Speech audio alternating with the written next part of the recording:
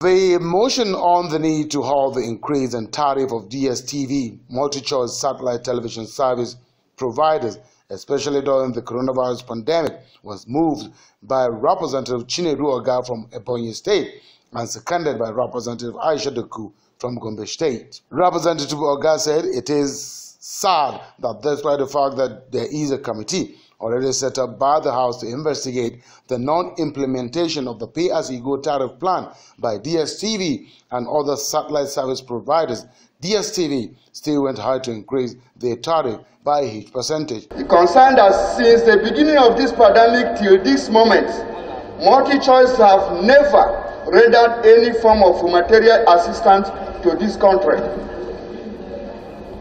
Resolved that the House Committee on Communication should investigate on the sudden increment of the subscription, knowing the challenges of this country and the world at large facing right now as a result of this pandemic. Meanwhile, the ad hoc committee to investigate the non-implementation of the pay-as-you-go plan by broadcast service providers has been inaugurated by the Speaker, Femi Gbajabiamila. The Speaker was represented by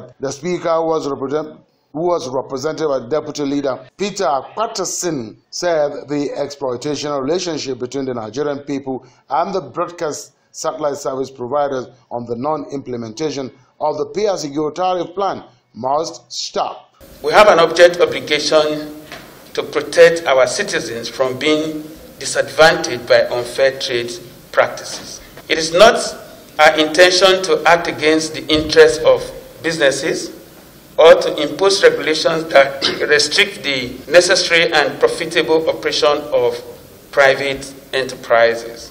Earlier, the chairman of the ad hoc committee, Representative Unyeme Udem from Akwa Ibom State, said other service providers like mobile networks and electricity distribution companies have implemented the pay-as-you-go tariff. Broadcast satellite providers, therefore, have no reason not to do the same. We cannot afford to connive with fraudsters and economic saboteurs who softly defraud the country and the citizens by their way of billing.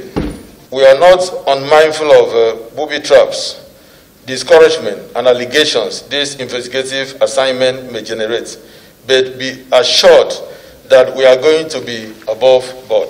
Udem said the investigation is a legislative intervention on the war against institutional corruption and exploitation of Nigerians.